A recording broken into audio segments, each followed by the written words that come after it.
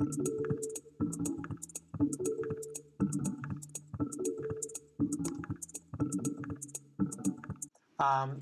so as Anne said, I'm Dave Wishart, and I've been teaching this course, I guess now, it's going on 6 or 7 years. I've been involved in metabolomics for about 20 years. I started actually before it had a name. Our original term for it was actually chemical genomics, and we started a company called Kinomics, which was a merge of chemical and genomics. But that name didn't stick, so metabolomics is what most people now call it. Before that, it used to be called Metabolomics with an N. And over the years, I've been involved in a variety of things relating to the development of databases and of software, and also technology and techniques to make metabolomics a little easier. And it was because of the work we've done that we started this program or course with CBW. I've actually been involved in CBW for also 20 years, teaching things like proteomics and microarrays and general bioinformatics. But this is sort of a continuation of something that I'm quite interested in, and certainly glad that there's a lot of you that are also interested. So this is a casual course. I think you can tell by the fact that we're eating and drinking and sitting around in round tables. So if you have questions, feel free to interrupt me. You might have to wave your arms because I think some of you will be out of my field of view. It's a little unusual format in terms of the structure of the classroom, but hopefully it's conducive for people to talk. So I'll start because this is a fairly long initial lecture here.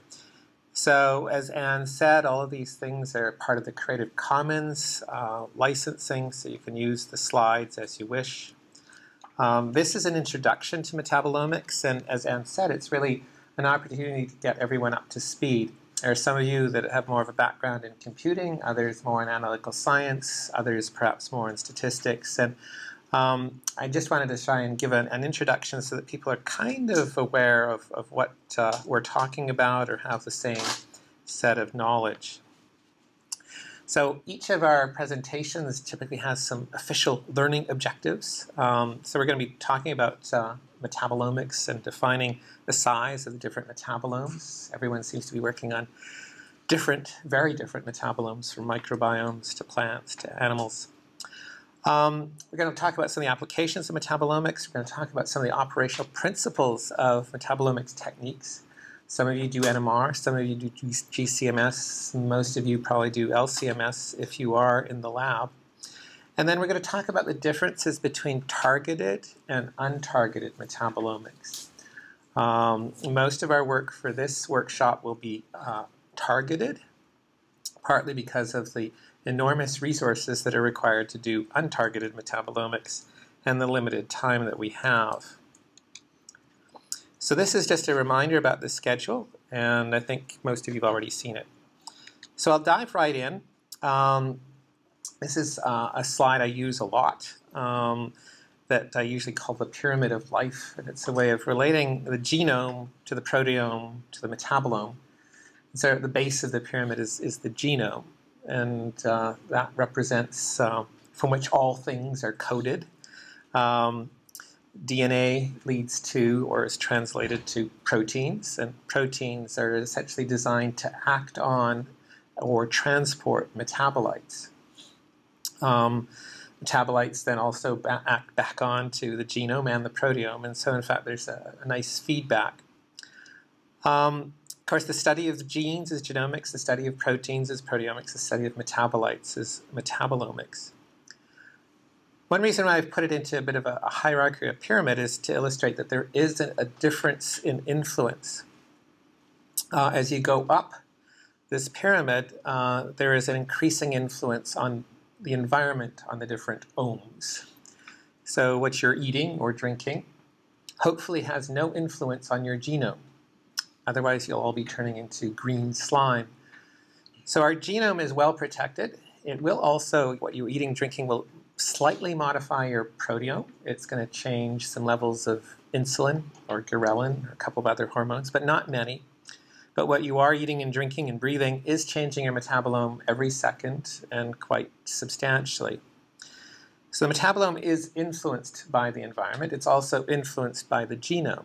And so anything that lies at the interface between the environment and the genome makes for a really good tool for measuring the phenotype. So metabolomics is actually the best method for measuring a phenotype. So it's technically a chemical phenotype, but it's a wonderful way of exploring those things. The other thing to remember is that as you climb up the pyramid as well, there's also a change in physiological influence. We tend to think of things in a reductionist way. We look at even humans as a single-cell organism. We often look at cells and think of cells. But in fact, humans, mammals, most vertebrates have very complicated physiology. And in fact, most of the organs in your body are designed to have very distinct and very specific metabolism. So your heart has a very different metabolism than your brain. Your skeletal muscles have a very different metabolism than your liver. Kidney has a different metabolic function than the lungs. Each of those is unique. Each of them expresses a unique metabolome at the tissue level. Each contributes to the metabolome that you ultimately see. Genetically, all your different organs are identical. At the protein level, there are subtle differences in your proteome, but metabolically, there are profound differences in each of your organs. So this, again, is something which makes metabolomics quite useful in that it allows you to explore physiology, generally more precisely than either genomics or proteomics. One way of relating metabolomics, and a lot of people struggle over the definition. All of you, I think, are familiar enough, so we won't dive into it. But typically, we're using high-throughput technologies, whether it's for genomics or proteomics or metabolomics, and generally trying to characterize as many or most of, in the case of genomics, genes, in the case of metabolomics, small molecules or metabolites. And typically, we're looking at either cells, tissues, organs, or organisms. And so the collection of all of those components is the metabolome, just like the collection of all the genes is the genome. Now, there's a lot of debate about what is a metabolite. There probably never will be any perfect clarity. Generally, we include essentially all small molecules.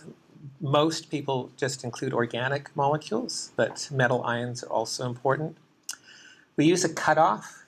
Generally, the cutoff is about 1,500 Daltons. Some people use a cutoff of 2,000 Daltons. So at that level, that includes some peptides. It includes some small, short DNA, RNA fragments. But it mostly includes things that we largely believe to be metabolites, like sugars and nucleosides, organic acids, amines, amino acids.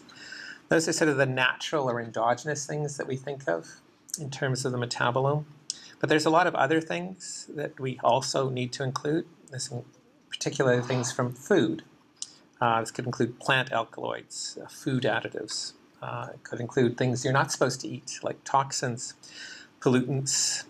Also includes the drug or drugome and the drug metabolites.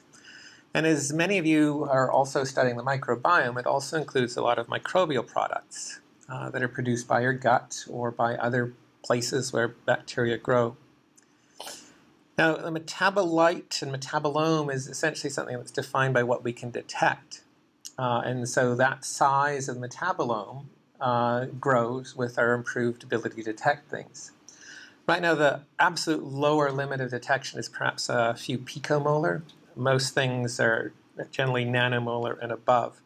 But as instrumentation improves, as our techniques improve, the number of metabolites that we will see and measure and which we define as the metabolome will invariably grow. So the metabolome, as I said, is this collection of all those small molecules. It includes both endogenous and exogenous. It includes transient molecules that are intermediates in various reactions. In many cases, it includes theoretical molecules because in most cases, actually 99% of the cases, we have never fully isolated those molecules, yet we do know they exist. In fact, a good portion of what you know or learn in biochemistry, those molecules are not purchasable, and perhaps maybe were once isolated but then lost. The size of the metabolome is technically ill-defined. It's ill-defined because of the differences in detection technology. So unlike the genome, where we're trying to get a pretty firm number, and in many cases we have an exact number for the number of genes in E. coli, an exact number for the number of genes in yeast, a rough number for humans, metabolome will never have a firm number. So one way of thinking about it is there are different metabolome sizes for different types of organisms. Mammals have about 80,000 endogenous metabolites that have currently been tabulated. If we look at all the collection of all microbes, it's probably about 100,000 compounds that they produce. Any given microbe might have around 3,000 to 5,000 molecules associated with it. The greatest diversity of metabolites is found in plants. Estimates are around 300,000 different chemicals across all members of the plant kingdom. Those numbers are always under revision, and likely we'll find that there are roughly 1/10 of what the true numbers are. But this is what we know right now. This is what we can detect right now. Now, if we look at the human metabolome, this is something that we've been working on in my lab, and Jeff has been working on since he was a little boy. And some of my staff who are also here have also been working on this. And these are databases and resources that we've created to try and understand what is in humans and in many cases many other mammals. So right now, among the endogenous metabolites, we have this resource called the Human Metabolome Database. It includes both endogenous and exogenous. So there's about 80,000 endogenous and 30,000 exogenous. So there's about 114,000 compounds in the Human Metabolome Database. Concentrations of those metabolites range from low picomolar to almost the molar levels. In particular, urea in urine can get up to that level in some cases. There's another set of compounds, the drugs, or the drugome, whether they're prescription, over-the-counter, or illicit drugs. There's about 2,300 that we have tabulated. Those are kept in a resource called Drug Bank. And again, those are ranging typically from micromolar concentrations down to pico or femtomolar. Another resource called FoodDB, or the food database that we've been developing. This includes almost 30,000 chemicals that are found in foods, common foods, about 700 that we've tabulated so far. Includes the phytochemicals and the food additives as well. In addition to the drugs, there are drug metabolites. Every drug is metabolized in some way or another. Generally, they're at lower concentrations. They range in the submicromolar or high nanomolar level down to the pico or femtomolar. In some cases, drug metabolites are just as important as the drug themselves. In fact, some drug metabolites are as primarily the effective portion of the drug. At the lowest level, hopefully, for healthy people, is a collection of the toxins and environmental chemicals. And we keep track of this in a database called the T3DB, or the Toxic Exposome Database. There's about 3,600 that we've tabulated in there. But we've also tabulated another 60,000 which are considered contaminants, which are not necessarily toxic, but are just simply there. And so this represents another collection of exogenous molecules that we'll learn about a little later. So those are things that we know. What about the things that we don't know? Well, there's large collections of lipids. More and more the Human Metabolome Database is including those, but there are also lots of other lipids. And we estimate there are anywhere between 100 and 200,000 lipids and lipid derivatives. They're at very low concentrations, often below nanomolar, even picomolar.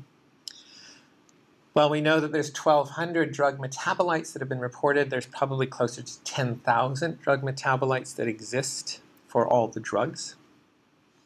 We also know that while there's maybe 30,000 food chemicals, there's also food metabolites, or derivatives of those food components. Again, it could be anywhere from 100 to 200,000 of those. And then within our own metabolome, the endogenous molecules, they're also transformed through phase 1 and phase 2 biotransformations. We call this the secondary endogenous metabolites. And there could be anywhere from 100,000 to 1 million of those molecules. So these largely represent theoretical metabolites. These things have not been formally identified. They're not in the databases yet. But they're all of that dark matter that some of you see when you do untargeted mass spec, or when people talk about things that they just simply can't identify. And currently in metabolomics, we're generally lucky if we do untargeted metabolomics to identify more than about 2% of all of the peaks or features. So it does tell us that there's a lot of the unknown or theoretical collection of metabolites. And that's both in humans and plants and other organisms. And most of you are doing metabolomics, and obviously you're attracted to it because it's of interest, and we think it's important. And I think there's some useful statistics. When we look at the common clinical diagnostic assays, more than 95% of them measure small molecules. In Canada, there's about 330 metabolite tests that are performed or that are approved. Whereas when you look at things like genomics, there's about 130 gene tests. When you look at protein tests, there's about 110 clinically approved. When you look at transcriptomics tests, there's about 5. And then when you look at actually true proteomic tests, it's officially 0. So in fact, metabolomics in terms of clinical use is more widespread than any other field of omics. We also know that almost 90% of all drugs are small molecules. Yes, there are big molecules like antibodies, but 90% of the drugs that are sold today and 90% of the new drugs that are discovered are small molecules. Of those drugs, half of them are derived from known metabolites. So most drug discovery is inspired by the metabolites in either ourselves or other organisms. Even in the realm of genetic diseases, a third of all the identified genetic disorders involve disorders of small molecules called inborn errors of metabolism. The other thing we tend to forget is that small molecules play a critical role in signaling, and they are cofactors for many enzymatic processes. Fortunately, most of that information is not captured in existing databases like KEGG, and unfortunately not yet captured in MetaboAnalyst. What metabolites are really the canaries of the genome. They amplify small changes in the genome. A single mutation, a single base change in a specific gene can lead to up to a 10,000-fold change in metabolite levels, either going up or down. And it's because of that that historically the first genetic tests done in the early 1900s were not looking at genes, but were done simply looking at metabolites. So diseases like alkaptonuria or phenylketonuria, all discovered by Archibald Garrod in the 1900s, were genetic diseases all characterized by metabolites and metabolite levels. So a metabolome is not only sensitive to the genome, it's also sensitive to time. And this is an example, more theoretical than real, but how different metabolomes, proteomes, and genomes would change over time.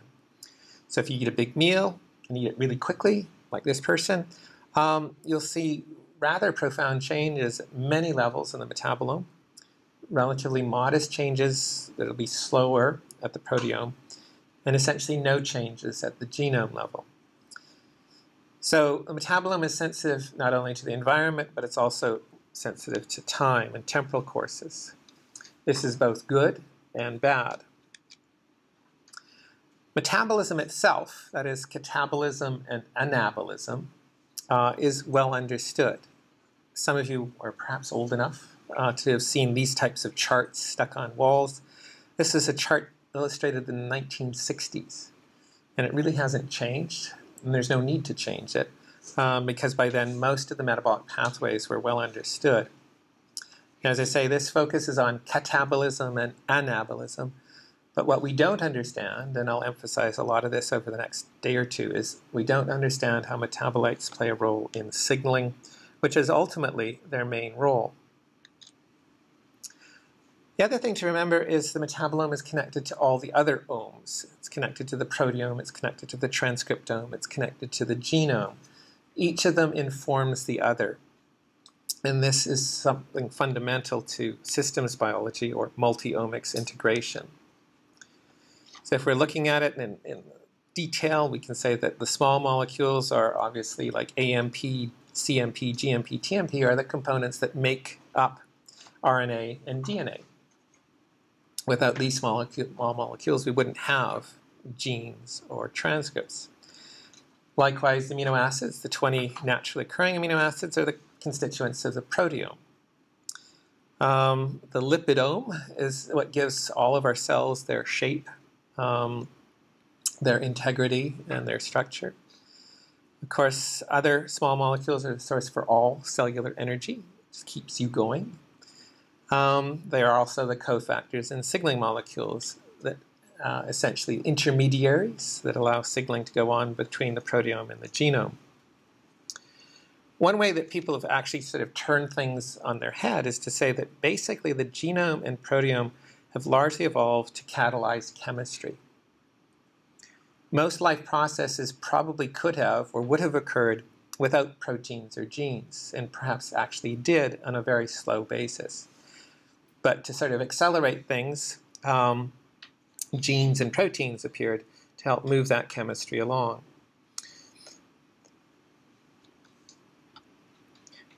The other thing we're going to emphasize in the next few days is that metabolomics essentially helps enable systems biology. And we see this over and over again, where people come to us with data, where they'll have genomic data, proteomic data, and metabolomic data. And they'll first bring it to the genomics people, and they'll say, can't touch it because it's got protein in it.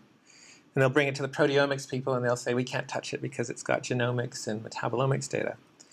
But usually when they give us all three data sets, we're actually able to handle all three, because in many respects, metabolomics lies at the root to all of these other omics. And we're going to learn about some of those tools that are typically used in metabolomics that help connect you to the proteome and the genome. By connecting through both bioinformatics, statistics, and cheminformatics, you can kind of blur the boundaries between metabolomics, proteomics, and genomics. And again, that's something that we're going to try and do over the next couple days. And it essentially allows you to do things like systems biology. There are lots of applications, and all of you have, I think, given some other really fascinating examples of how metabolomics can be used. And I'm not going to go into all these details of what you can use it for, but some of them perhaps are surprising.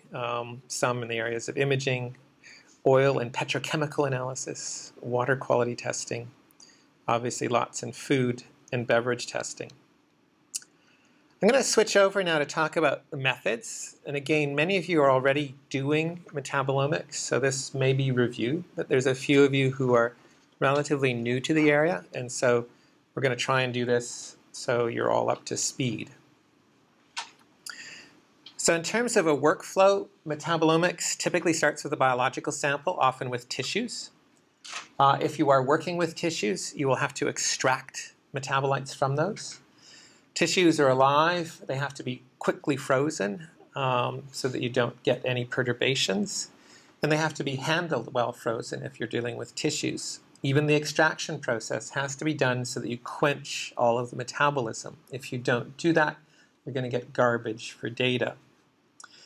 Now, another route, rather than going to tissues, is actually go to biofluids and to let the body do the extraction itself. So the body's pretty good at extracting metabolites, especially in the blood or urine or cerebral spinal fluid or tree sap with plants. And in those cases, you can generally work with those fluids for a few minutes, even up to a couple of hours, without having to panic about whether they'll be destroyed without metabolic quenching. But again, they have to be handled with care. In the end, what you're trying to do is get a fluidized collection or mixture of metabolites. It's when you have a fluid that you can start using the analytical equipment like NMR, GCMS, LCMS, liquid chromatography to start analyzing those things. The chemical analysis and the tools for those have been around for 50, 60 years. So most of the steps from tissue extraction and biofluid collection and chemical analysis are pretty standard. Where the revolution has been over the last 10 or 15 years has been the software and the databases that allow you to work with mixtures as opposed to pure compounds to extract and interpret data and knowledge and information from those spectra. So it's the last step which has been the most important. It's the last step that we're going to focus on for most of the next 2 days. Now, there is a weakness to the different ohms, particularly with metabolomics. So I've been talking about how great it is, but it's also pretty weak right now. In terms of what we can cover, so there's literally hundreds of thousands of molecules that we know of or think we know of in the metabolome, but most of you, if you are doing metabolomics, will never measure or quantify or identify more than 200 molecules. So that represents a fraction of 1% of the known metabolome. If you're doing proteomics, most methods can give you pretty comprehensive coverage from anywhere from 1/4 to 1/2 of all the proteins. And with genomics, routinely, we completely characterize the entire genome. So the coverage goes from 100% to maybe 50% to less than 1%. So that is an issue. And one that many people are trying to resolve, but it is a challenge in metabolomics. The reason why coverage is so difficult has to do with the diversity of the chemical space we're looking at. So in genomics, there are just 4 bases. The chemistry for those is pretty well known, and in fact, chemists worked out many of the techniques to do sequencing as far back as the 50s and 60s. Same thing with proteomics. There are just 20 amino acids. They're all joined by a single type of amide bond. And again, the chemistry to characterize proteins and sequence them was worked out in the 1950s. Right now, there's something on the order of 300,000 known chemicals in the different metabolomes, probably more than that, probably close to 3 million, but it's a vast number. And none of these compounds necessarily fit into nice, neat categories. Currently, we estimate you could group them into maybe 2,500 very broad categories and tens of thousands of subcategories. Each of them requires its own type of separation and chemical analysis to be able to identify and quantify them. So the fundamental reason why metabolomics is difficult is the chemical diversity is greater. The result is that we have to use lots of different technologies in metabolomics. We're not wedded to one tool, unlike, say, in proteomics, where it's just LCMS, or unlike in genomics, where it's just a sequencer. Typically in metabolomics, you have to know something about UPLC and HPLC and capillary electrophoresis. You have to be able to work with liquid chromatography mass spec, gas chromatography mass spec, FTIR, as some of you have mentioned, NMR spectroscopy. Some people even use crystallography. We'll use different types of mass spectrometers, MS to the N, single MS, with all kinds of configurations, single quad, triple quad, QTOFs, Fourier transform, cyclotron, Orbitrap. So it is difficult to do metabolomics, and there are very few people I know of on the planet who could handle any or most of those instruments. So it makes for a challenging protocol to be able to characterize the metabolome. So I'm going to talk about these technologies. Again, some of you can zone out because you know these technologies fairly well. Others of you I know will be pretty new to this, and so if you want to tune in, that's great. So first thing that we're going to talk about is chromatography. This is the separation of mixtures. Whenever we're doing something in metabolomics, we are dealing fundamentally with mixtures. And in many cases, we need some kind of chromatography to separate those components out. So chromatography has been around for centuries, literally. It's basically separating components by passing mixtures through dissolved in a mobile phase, usually water. So it could include blood or urine, through a stationary phase, and that's the matrix, and it could be powdered ceramic, silica, it could be sapphirose. But that solid stationary phase is what allows the analyte to either temporarily or transiently bind, thereby allowing it to separate. So the differential partitioning between the mobile and stationary phases is a key to compound separation. You can do chromatography through columns. You can use it through thin layer plates. There can be liquid chromatography, gas chromatography, ion exchange, size exclusion, reverse phase, Hillock, gravity, pressure, high pressure, ultra high pressure. Today, most of the separation done for small molecules is done through high pressure liquid chromatography, also called high performance liquid chromatography. It's been around for more than 40 years. Typically, the pressure is around 5,000 to 6,000 pounds per square inch, and they use very small, about 5 micron, pressure stabilized particles. If any of you have tried to do separations on columns with proteins, the particle sizes are much, much larger. Chromatography has been used to actually detect things at the parts per trillion level, depending on the detection technique. And it can be used to separate both polar and nonpolar compounds. With HPLC, we have 3 different modes. There's reverse phase, which is the most common, normal phase, which is the least common, and Hillock, or hydrophilic interaction liquid chromatography, which is the second most common method. So reverse phase is to separate non-polar molecules, hydrophobic molecules. Usually you're working with a polar mobile phase, often things like acetonitrile water mixes. And the matrix, the column matrix, is very hydrophobic. Normal phase, generally you've got a polar stationary phase and an organic mobile phase. For Hillock, you're trying to basically work with both polar stationary phase and a relatively polar mobile phase. Hillock, as I said, is great for separating hydrophilic molecules, and a lot of metabolites in the metabolome are hydrophilic. There are different types of columns that are typically used in HPLC. Some are metal.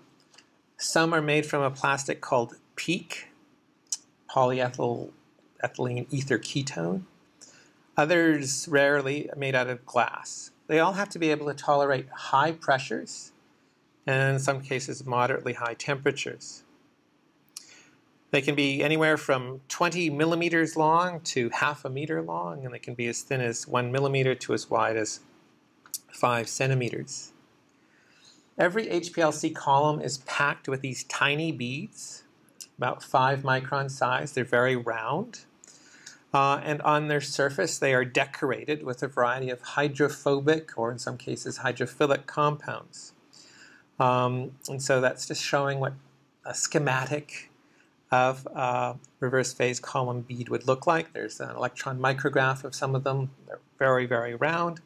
And then below that are some of the molecules, the aliphatic chains or biphenyl chains that can be attached depending on the type of column and the type of separation you want to do. Now, efficiency of separation is measured typically by how well you can separate peaks. And generally, the longer the column, the better the separation. So you can see on one side at the top, there's a 50 millimeter column. 2 peaks are barely separable. With a 100 millimeter column, the 2 peaks are nicely separable. Problem with long columns is that it takes a long time to run the separation. Another approach is to shrink the bead size from 5 microns to about 1 or 2 microns. And so for the same length of column, 50 millimeters, you can get modest separation with the 5 micron bead, or very good separation with the 1.7 micron. And 1.7 micron bead size requires much higher pressures, and so this is what you find in UPLC, or ultra high pressure liquid chromatography. Now, with HPLC, what you'll typically do is you will have a buffer, a solvent. It's called the mobile phase. You'll have a pump which pushes things through. And then you'll have a sample injector, an auto sampler, which will take tiny amounts of the sample It will feed it into the line and push it into the column. Every column with HPLC will have some kind of detector, sometimes multiple detectors. Often you'll have a UV visible detector. Other cases you'll have a mass spec, or maybe you'll have both.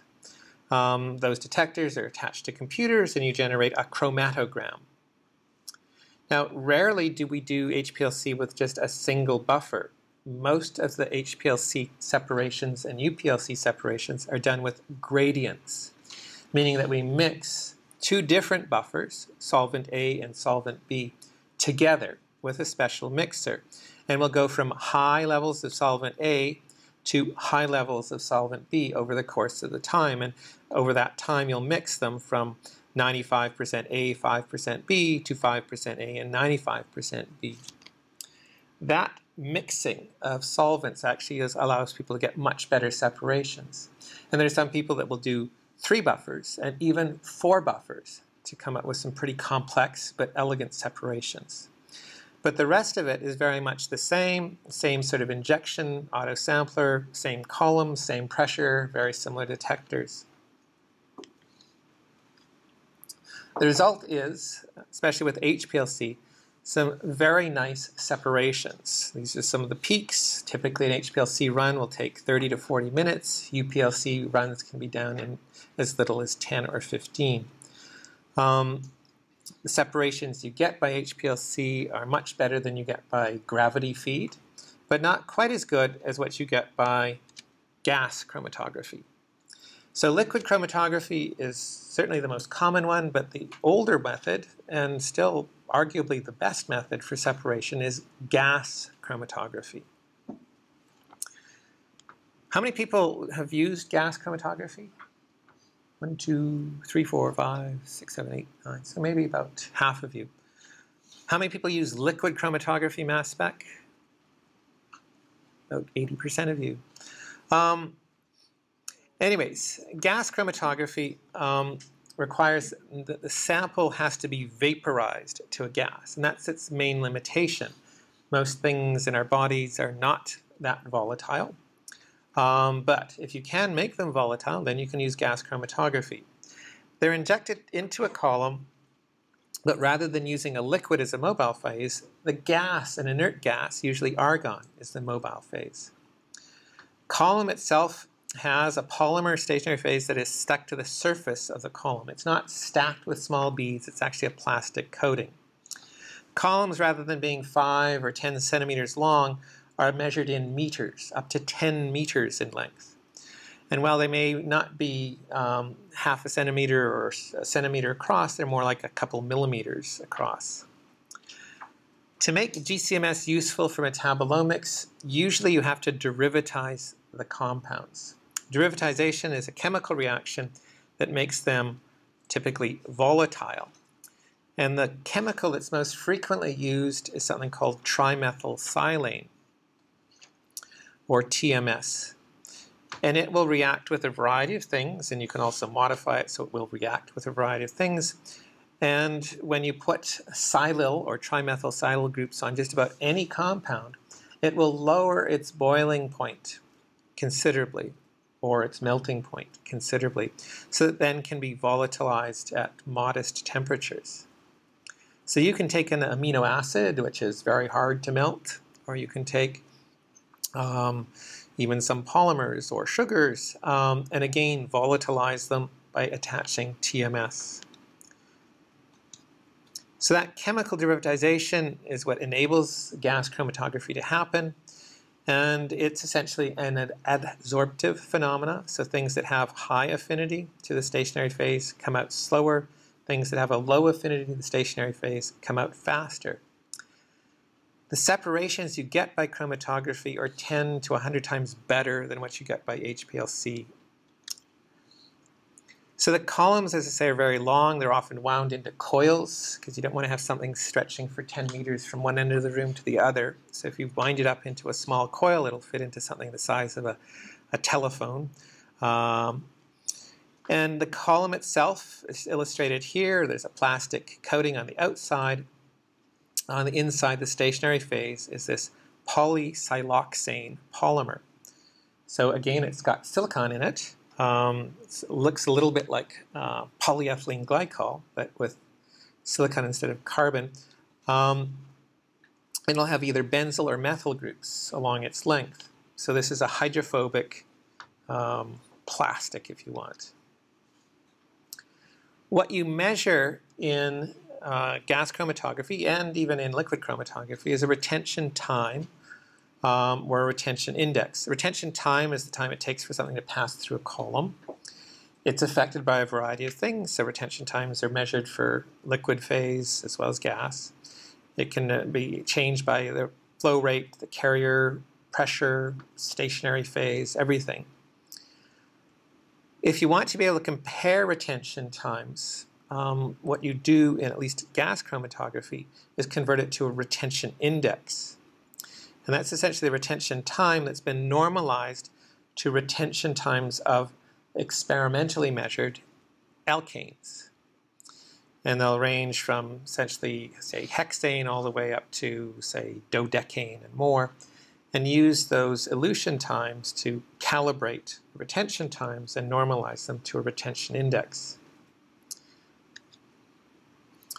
So with gas chromatography, because it's quite reproducible and because the plate count and resolution is very high, you can actually identify and quantify compounds just from a gas chromatogram, as long as you are able to detect it.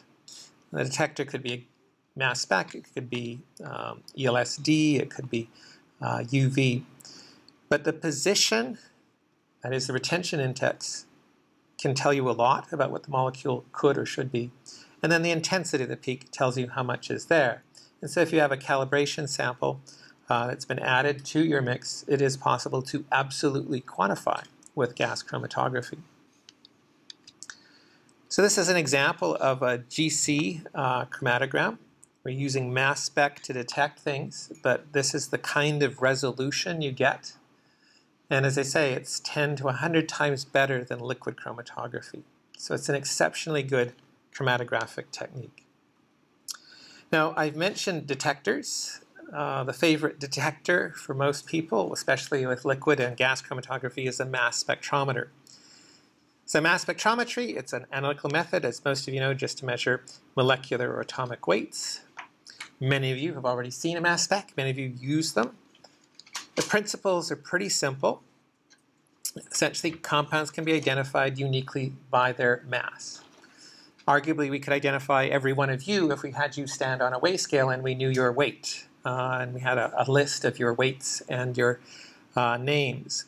Same thing essentially is done with compounds. We have molecular weights for every compound that we know the structure for. And so if we measure a given molecular weight, we can identify that compound in principle. But there are obviously situations where some cases, like sugars, C6H12O6, many different isomers, exist, will have exactly the same molecular weight, but are chemically different. So that's one of the challenges in mass spectrometry. If we can measure with very, very high resolution, down to perhaps 1 ppm or 0.0002 Daltons, then we can actually figure out what molecules are, at least their molecular formula, in some cases just from their mass alone. Mass specs are obviously used in proteomics.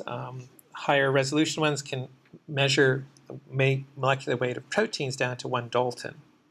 So 1 Dalton, again, is just the weight of a hydrogen atom.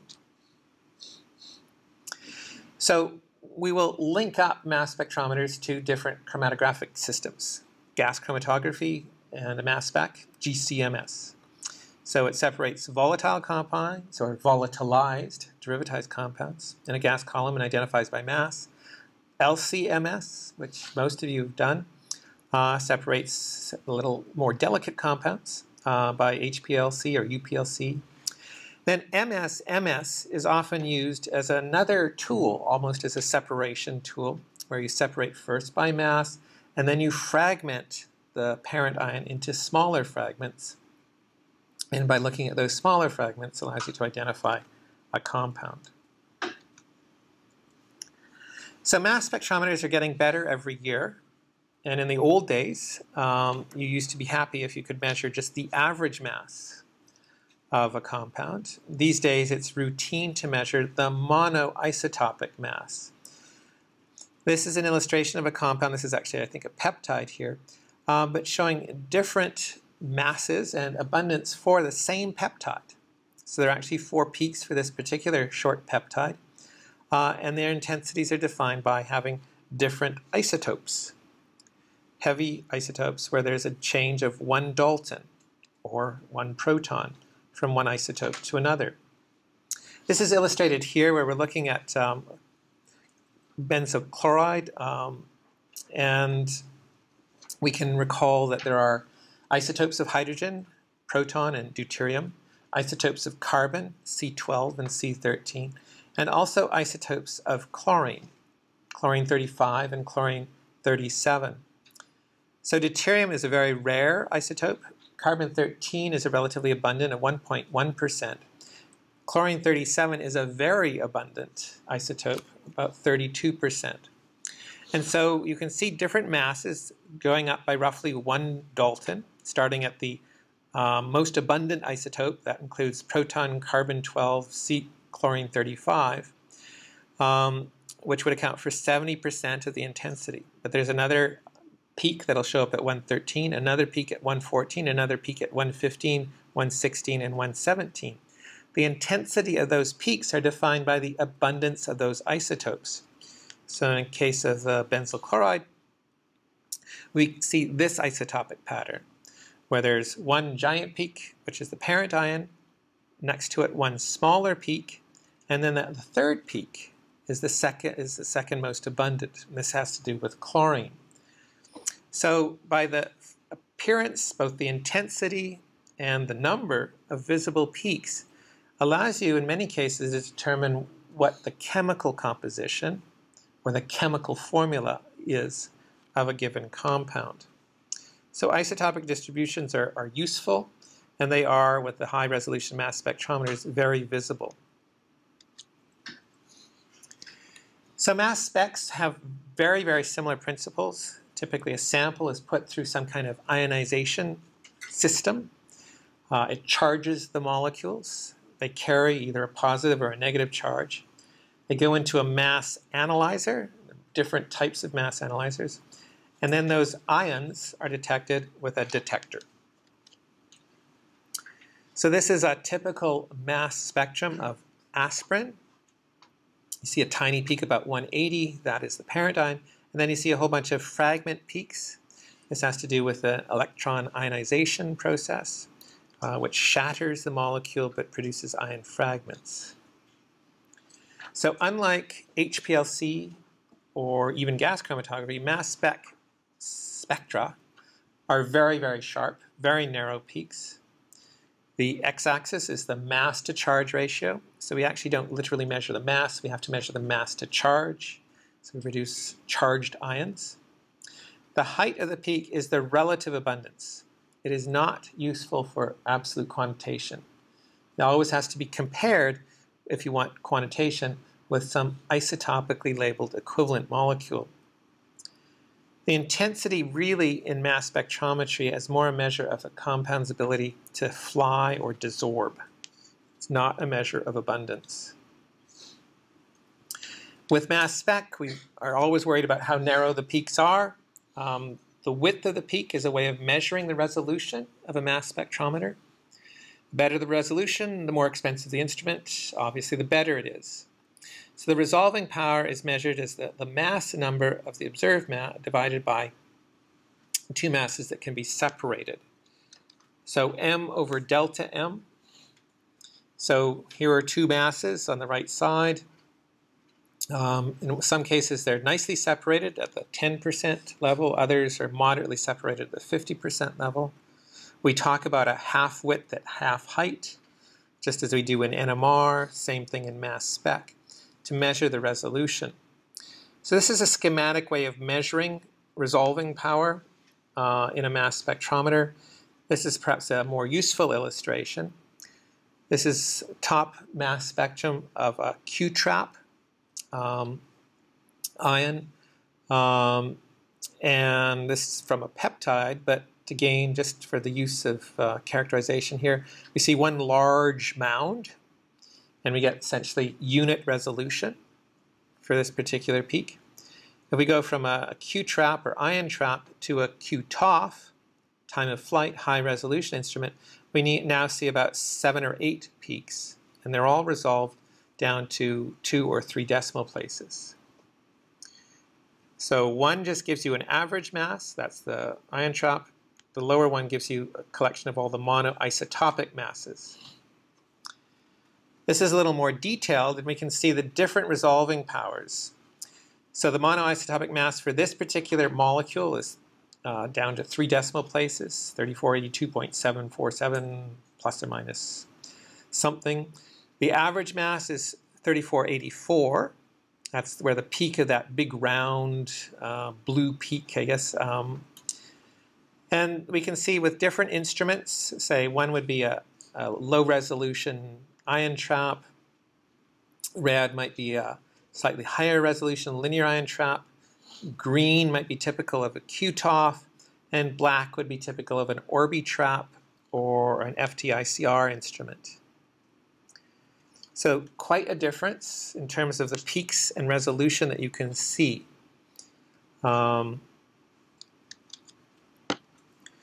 So when we think about a mass spec, we can think about it in terms of 4 or 5 different components. The inlet, which allows you to put the sample in, gas or liquid. And there's the ionizer or ion source, or different methods for ionizing things. There's the mass analyzer, different tools for separating ions by either having them fly through certain times or spin around for certain times. And then there's a detector. Most detectors are now multi-wire or micro-channel plates. All mass specs have to be under high vacuum, and all of them have to be connected to computers. So we're going to talk about the ion source a little bit more, because there are different types of ion sources used for different things. Electron impact or electron ionization is what's standardly used in gas chromatography mass spec.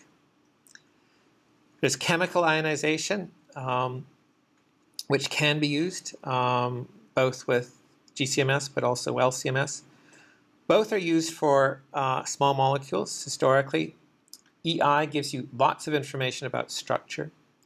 Electrospray ionization is for not only small molecules but can be used for proteins. Allows you to analyze some very big molecules. Another technique called matrix-assisted laser desorption, or MALDI, allows you to look at very, very large molecules, almost megadaltons, but also allows you to characterize small molecules as well. All of these are ways of adding charge to uncharged molecules. All of these are ways of, in some cases, fragmenting molecules so they can be characterized in greater detail. So this is a schematic of an EI, or electron ionization system. So what's shown here is you've got essentially a filament which generates electrons at a precise energy, 70 electron volts. And then you have an inlet which releases gas, molecules, things coming from your GC typically. And those electrons collide with the gas molecules. Essentially, those are the volatilized metabolites. And they fragment them. And as they're fragmented, then they're sent through with a strong charge, with a repeller and an attractor, that sends those ions off into the mass spectrometer, the analyzer. So what you get with EI is both ionization, that is charging, but simultaneously fragmentation. So sample is introduced. It's bombarded with electrons from a filament, either rhenium or tungsten. Molecules are shattered because the electrons have such high energies, about 10 to 15 times more energy than the strength of a normal covalent bond. And those fragments are sent to the mass analyzer. So if we had a simple molecule like methanol, these are some examples of the fragment ions that would be produced. First, the methanol, which is neutral, is ionized, so positively charged. But then also we get fragmentation. We can get the formation of double bonds, or we can get cleavage, or we can get the formation of triple bonds. And the result is that we see in an EIMS or GCMS spectrum of methanol is not one peak, but 4 or more. First is the molecular ion at 32 Daltons, but then we'll see one that has the double bond and the various fragments. Now, in GCMS, historically people have used it as a standard way of identifying molecules. There are moderately predictable fragmentation paths for GCMS or EIMS. And the fact that you can look at those fragments, and people who are very skilled in this area can often piece together the structure of those molecules and figure out what the actual parent molecule is. Now, those are hard ionization methods. Most people work with soft ionization methods, either through MALDI or through electrospray ionization. These don't fragment molecules very much. Often just the parent molecule is still there. In electrospray, what we do is we'll send a liquid sample through a tube, and it's surrounded by a high charge. And it's not unlike what an aerosol spray can is able to do. So it sprays things out, and in the course of spraying things out applies a charge. The sample then is sprayed out into a vacuum. So the droplets that emerge from an electrospray system initially are relatively large, but in a vacuum they start to evaporate. And as they evaporate, the charges start to build up within the droplet, leading to an explosion again, where these small, eventually single ion droplets start appearing. So it's an elegant way of essentially producing single ions just through the process of evaporation and charge repulsion. So typically with electrospray ionization, we don't use thermal filaments and tungsten or rhenium. We just simply pump a liquid sample with a volatile buffer through a stainless steel tube, capillary, at a fairly low flow rate. We apply a strong voltage at the tip, and this causes the fluid to nebulize or to spray out, just like with an aerosol spray can. And so the aerosol is then sent into a vacuum, the droplets dry, they shrink, and then charge repulsion causes them to blow up again. They dry and shrink, they blow up again. Eventually you're left with essentially single molecule droplets that end up hitting the detector. So the charge that you apply, or the voltage that's applied to the tip, varies with the amount of polar and nonpolar solvent. So if you use a lot of water and a small amount of acetonitrile as your carrier solvent, it requires much higher voltage to cause nebulization. If you have more acetonitrile, the nebulization charge or voltage is lower. You can go from microspray to nanospray, very, very low flow rates. You can get away with tiny amounts of material. With electrospray ionization, you can't work with salts or detergents, so the sample has to be very clean. To try and get things charged in a positive mode, generally you'll add something like a formic acid. If you want to do negative mode electrospray ionization, you add something like ammonia.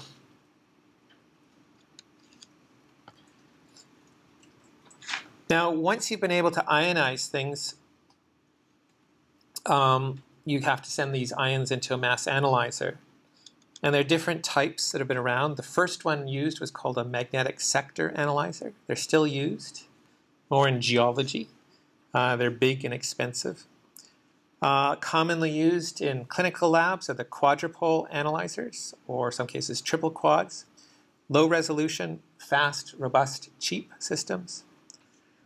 Some of the higher resolution mass analyzers are the time of flight. They're relatively high throughput.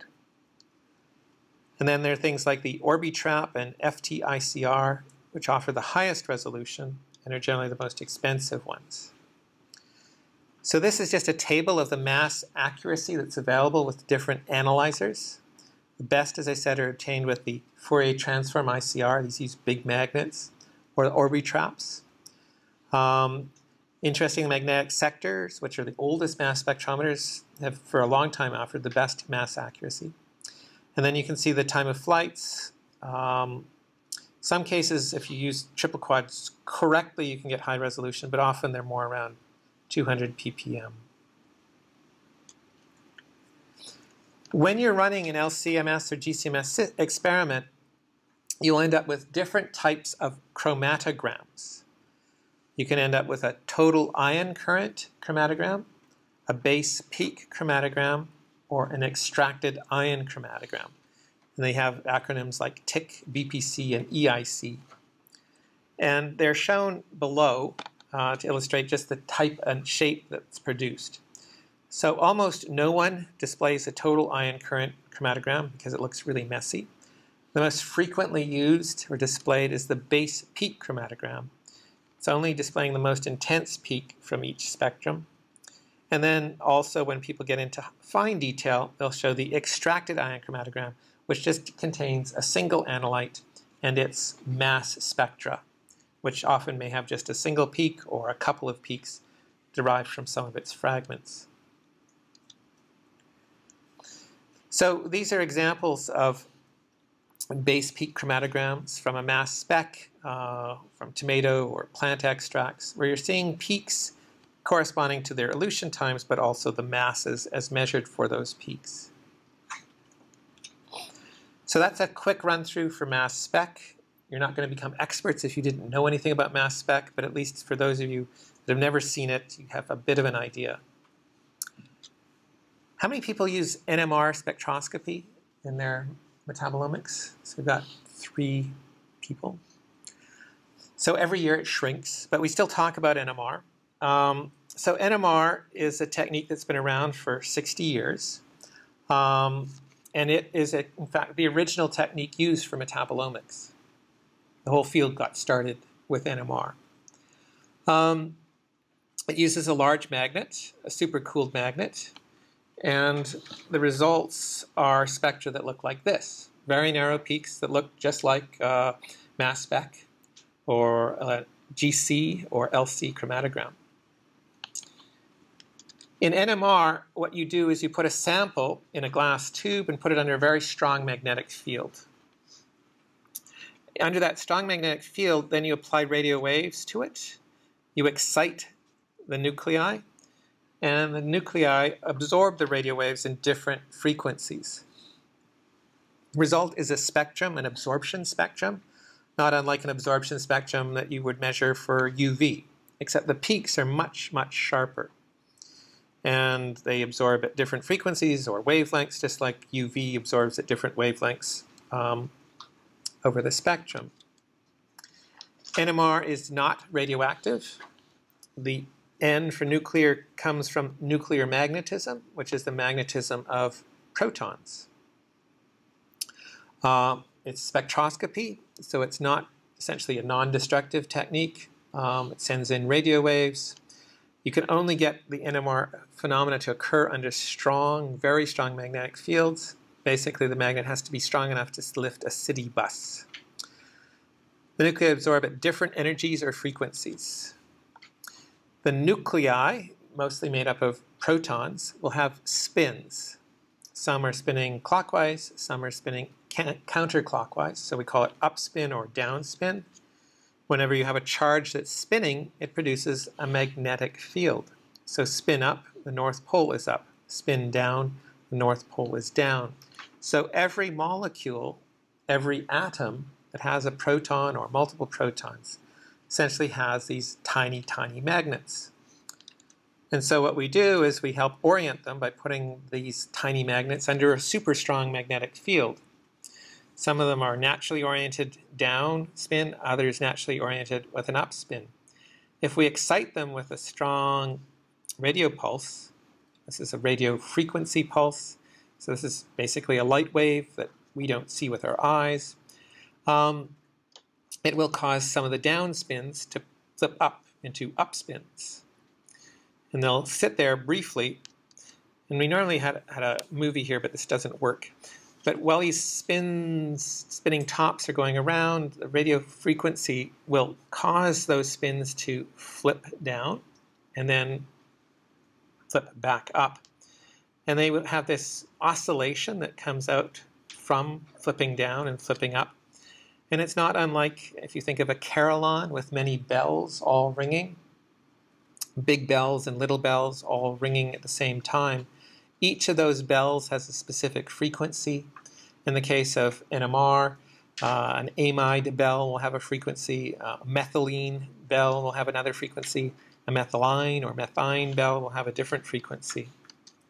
So different chemical groups have different or ring at different frequencies, and when they all ring together, you get this. And so this looks not unlike something you'd, if you were talking into some sort of voice recorder that tracks all of the sounds or the timbre and tone of your voice. All of those are collections of frequencies of all the nuclei bouncing or oscillating back and forth because of the excitation. We use a technique called Fourier transform to convert the frequency or free induction decay, which is a time-dependent decay, into a frequency or NMR spectrum.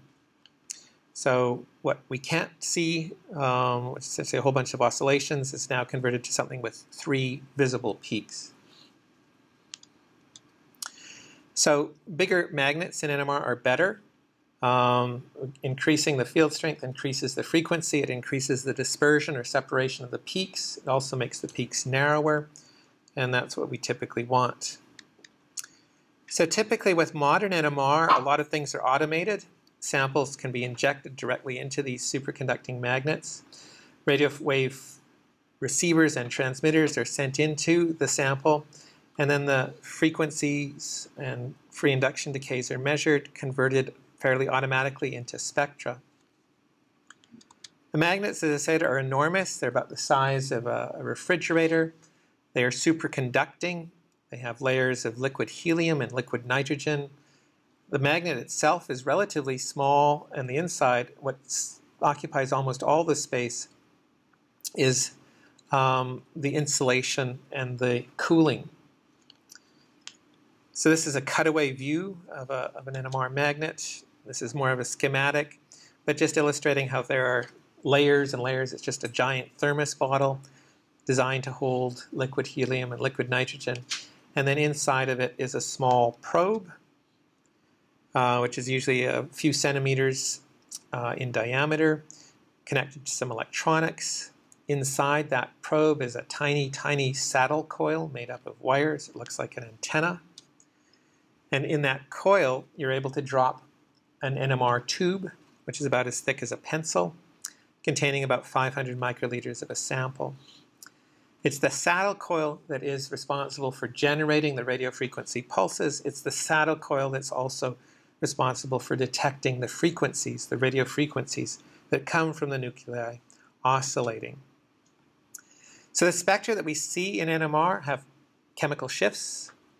They have splitting patterns from spin coupling, and they have different peak intensities that tell us the number of hydrogen or carbon atoms that are there. All of that information allows you to characterize and determine a compound structure. So even though most of you use mass spec, the ultimate method for determining the structure of a molecule still is NMR. It is the gold standard. Chemical shifts tell us a lot about those chemicals. Different hydrogen atoms exhibit different absorption frequencies due to the neighboring atoms, bonds, or groups. So depending on whether something is close to or is electropositive or electronegative, based on its chemical shift, we can pretty much identify what group it belongs to. From the chemical shifts, we can also extend further and figure out through coupling patterns where those groups are relative to one another. So this is bromoethane, and it's illustrating how we can see the methyl group, which is around 2 parts per million, and the methylene group, which is part A, is around 3.6 ppm. In one case, we can see a triplet, that's for B, and a quartet for A. And this has to do with the coupling of the hydrogens beside each of those groups. So by analyzing NMR spectra, we can generally figure out structures of small molecules, but we can also use those to figure out components of mixtures. NMR spectra have to be processed, and we'll learn a little bit about the processing in the next lecture. They have to be phased, they have to be properly referenced, they have to have water suppression to remove the water signal, they have to be shimmed, and they have to be baseline corrected. So these are processes that sometimes need manual intervention, but the result is a nice, pleasing spectrum that looks a lot like a base peak chromatogram for a mass spectrum. This just explains some of the techniques that we use to fix up NMR spectra. Not unlike GCMS, LCMS, NMR, the spectra all kind of look the same. There's just lots of peaks, and they're separated, in this case, not by time, but by chemical shift. But in all cases, sharp, fine peaks, and those peaks can be identified or numbered and quantified. So one of the reasons why NMR is not particularly popular is it is the least sensitive of the metabolomics techniques. And the reason why mass spec is particularly popular is it is the most sensitive. So LCMS allows you to get down to nanomolar or even subnanomolar detection levels. Well, NMR is generally good at 10 micromolar and above. So in NMR metabolomic analysis, generally you're lucky if you measure between 50 and 75 compounds. With GCMS, which is in the intermediate zone, you can often identify or partially identify 200 or so compounds. And with LCMS, it's possible to measure or identify 5, 10, or 15,000 features. Now, the problem with LCMS is that these things are features. These are not identified compounds. In most cases, even with LCMS, people are measuring around the same number of compounds or identifying the same number of compounds as they get by GCMS or by NMR. So there's an issue with both sensitivity and number of compounds detected. In NMR, because most things are at the high micromolar level, everything you see by NMR is known or knowable. In LCMS, 99% of what you see is not known.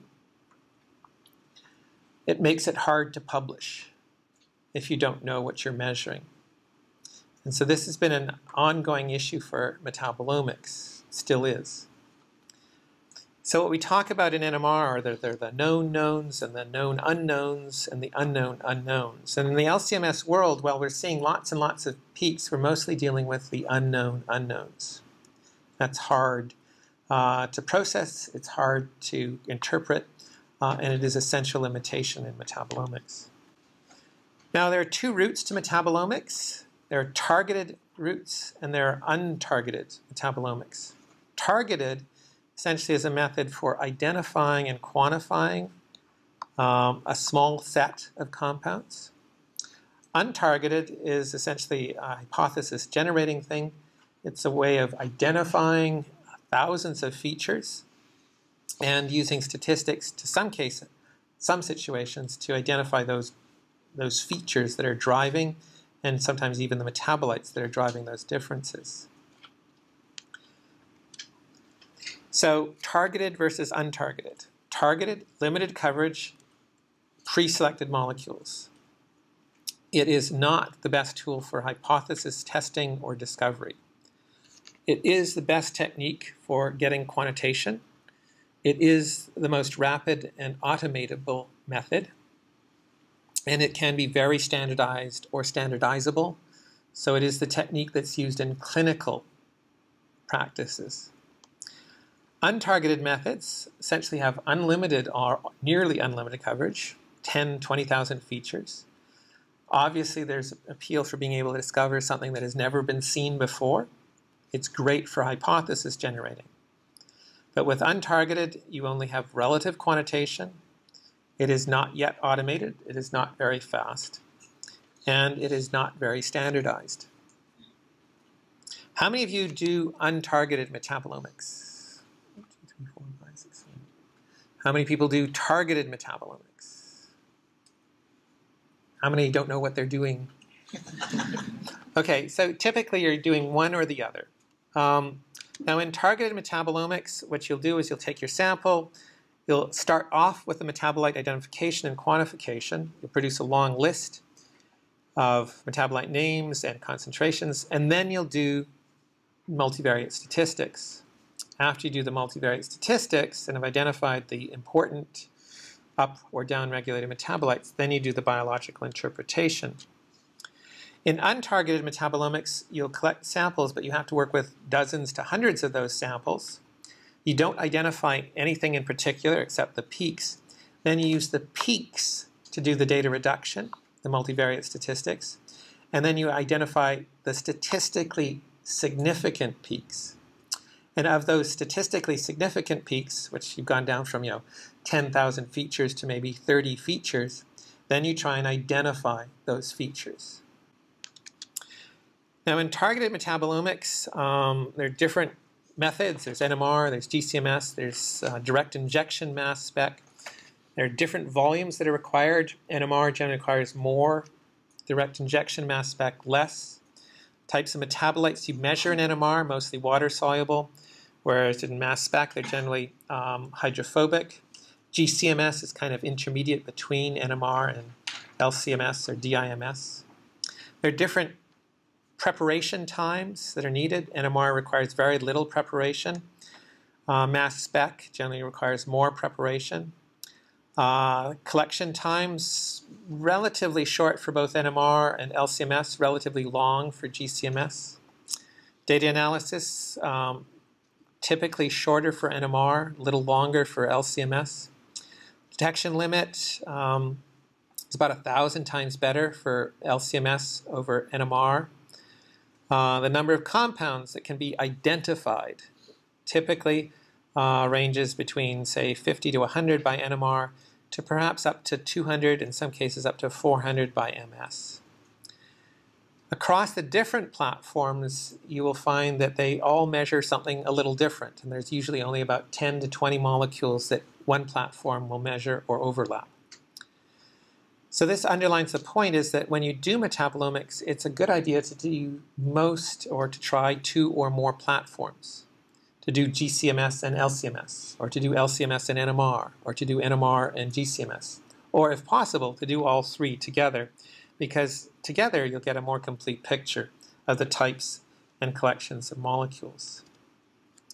So this just gives you sort of the upper and lower limits in terms of the number of compounds that can be identified and their general sensitivity for NMR, GCMS, DIMS, LCMS, lipidomics.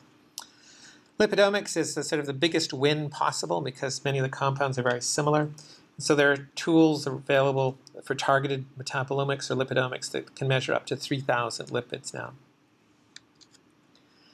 In untargeted metabolomics, as I say, what you're dealing with here is thousands of metabolites and hundreds of samples. And with the fact that LCMS is not terribly reproducible.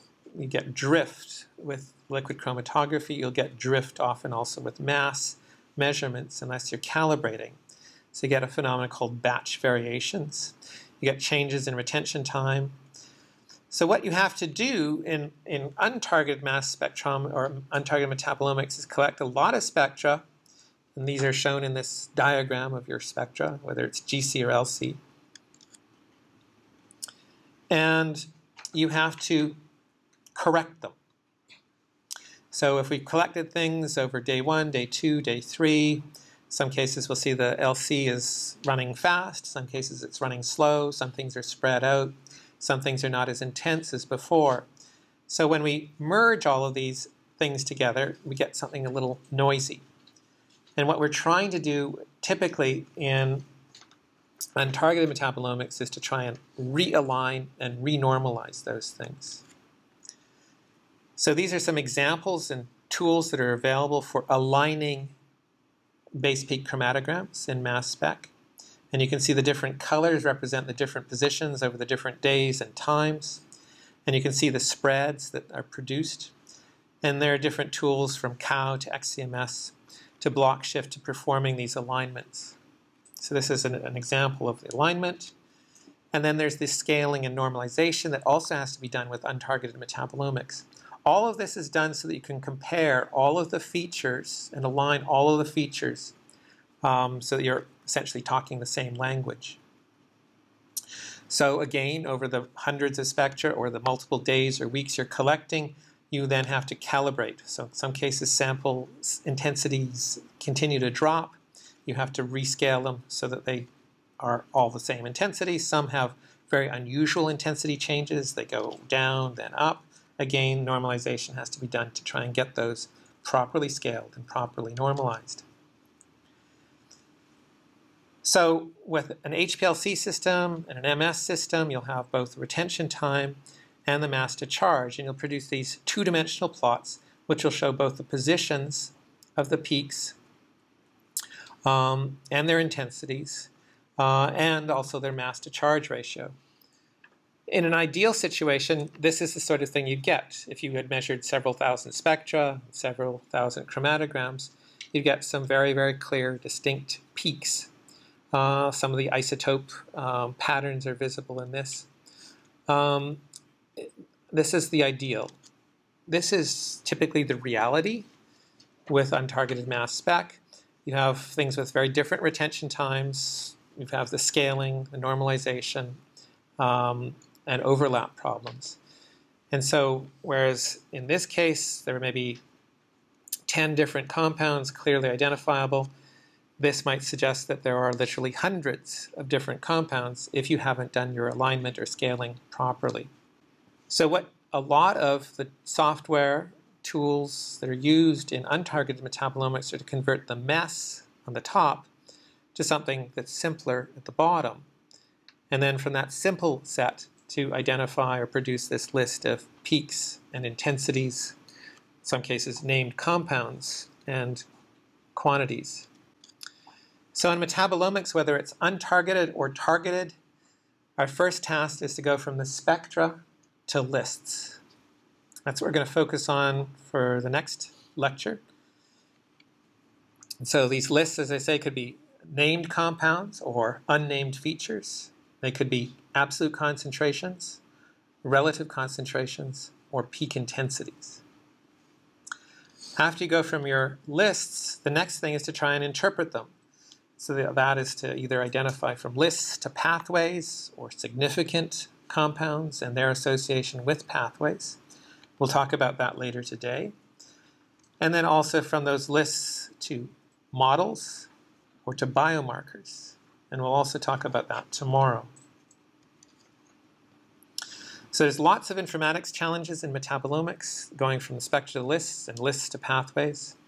There's assessing data integrity and quality, alignment, normalization, classification, assessment of significance, metabolite identification and quantification. And those things can be in different orders depending on whether you're doing targeted or untargeted metabolomics. And then the lists to pathways and biomarkers involves a lot of the biological interpretation, which we'll focus on later today and also tomorrow.